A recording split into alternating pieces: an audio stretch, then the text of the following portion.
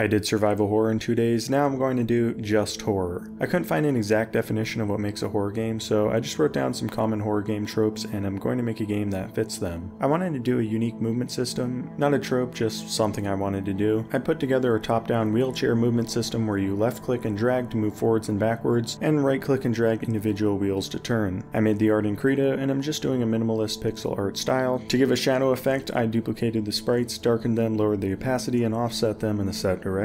I also created sound effects for the wheelchair by recording my mouse wheel spinning and my chair creaking.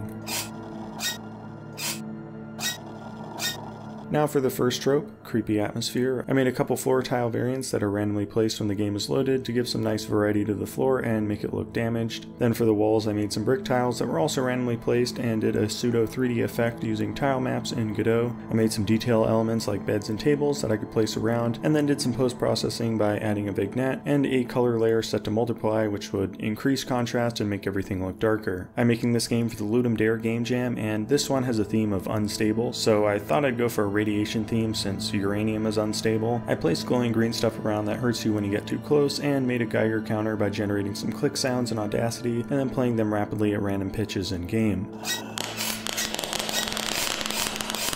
Alright, next trope, monsters. I figured I'd just do zombies, but to make them more interesting, they don't actually try to kill you. Instead, they are poisoned by radiation and chase you because they want water and medicine, but because they're radioactive, you take damage by being near them. Then I did some voice acting for them, and it really added a lot to the atmosphere.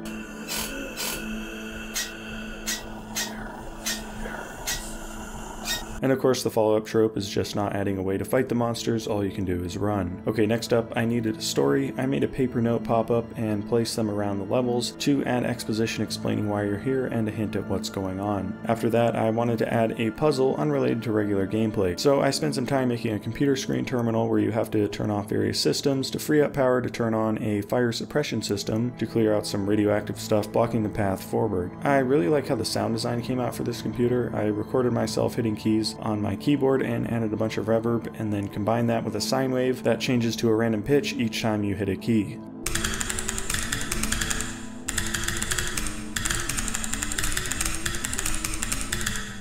Finally, I just drew some simple end screen art that shows that you escaped from the hospital you were in, and I was done with the game. Except for the jump scare, which I added. You'll have to find that yourself though. Link to the game in the description. I've titled it 235, but in Roman numerals, so it looks cool. And it's a subtle reference to uranium-235. Altogether, this game took about 18 hours of work, most of which I streamed on Twitch.